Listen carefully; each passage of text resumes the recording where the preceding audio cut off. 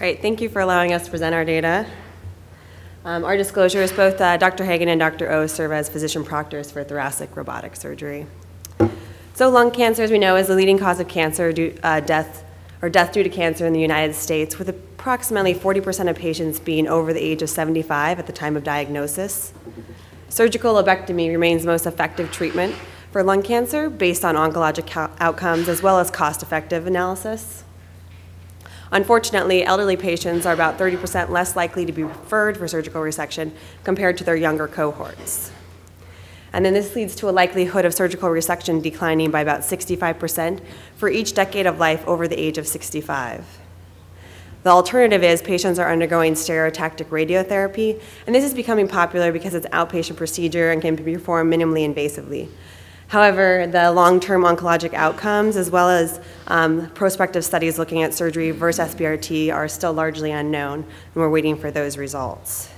So what we want to do is assess the perioperative outcomes of lobectomy for lung cancer in patients 75 years or older, and then additionally to review the impact of the robotic lobectomy on these outcomes. We did a retrospective chart review of all patients undergoing lobectomy from 1998 till 2013 for lung cancer. Since May of 2011, all of our lobectomies have been performed robotically. We use a 3-arm robot technique with a completely port-based approach. All patients also underwent a mediastinal lymphadenectomy during the time of operation.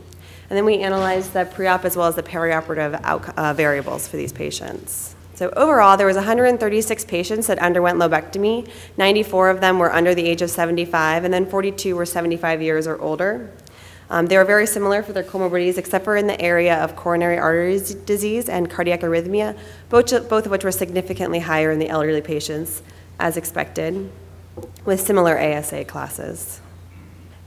The pathologic tumor findings were similar between the two. They were staged, or they had similar stages between the two groups. Their tumor sizes were similar at about a median of 3 centimeters, and they had similar incidence of N1 and N2 disease. Interestingly, there was about an overall 17% rate of unsuspected lymph nodes, both N1 and N2, and these are the patients that would be of concern if they were to undergo SBRT. Now, comparing the perioperative outcomes for the younger group versus the elderly group, the younger group had a significantly shorter ICU stay by a median of 1 day, but they did have similar overall hospital stay. And our hospital stay does reflect the large amount of thoracotomy patients that was included in this group. We looked at the complications based on the Seeley thoracic morbidity and mortality complication grading system. And looking at this, there was a significantly higher incidence of minor complications in the elderly group. However, over half of these were attributed to easily to manage benign atrial fibrillation, and they had similar rates of major complications between the two groups. The mortality rate was also only 2% and similar between the younger and elderly patients. There was a higher tendency for the elderly patients to require nursing care postoperatively, as well as requiring to go to a nursing care facility as well. So now looking at just the elderly patients, out of the 42 elderly patients, 19 underwent robotic resection and 23 had a thoracotomy. Comparing the two, the resection time for the robotic group was significantly longer. However, this is our entire cohort, and we've actually, with time and experience, our resection time has dropped by about 30 minutes. So it's getting a little bit closer to our open resection time. And then the robotic group did have a significantly less blood loss, however, not clinically significant. What was clinically significant was the drop in the chest tube duration, ICU stay, and hospital stay, all which dropped by about 50% in the robotic group. And then the complications, both minor and major, did not differ between the group. They were similar in both groups. Our mortality was also similar between the robotic and the open group. There was a slight trend towards the thoracotomy patients requiring nursing care postoperatively and requiring a nursing facility, with only one robotic patient having to go to a nursing care facility post-op.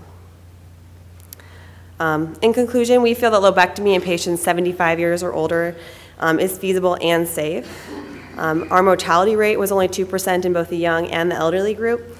And interestingly, this is lower than the mortality rate for general anesthesia in a group of patients 75 years or older. We did have a higher incidence of morbidity in the elderly group. However, again, it was attributable to benign, easily manageable atrial fibrillation. And our robotic technique resulted in a significantly faster recovery. They were able to go home about 50% faster than the open group. What is of concern for the SBRT is there was a 17% rate of occult nodes, so these patients would remain understaged if they had radiation treatment. And so we think that elderly patients should not be denied resection based on age alone. These patients should be presented in a multidisciplinary care setting, and they should be discussed on an individual basis if they should get surgery or SBRT or what would be the most ideal treatment for these patients. Thank you.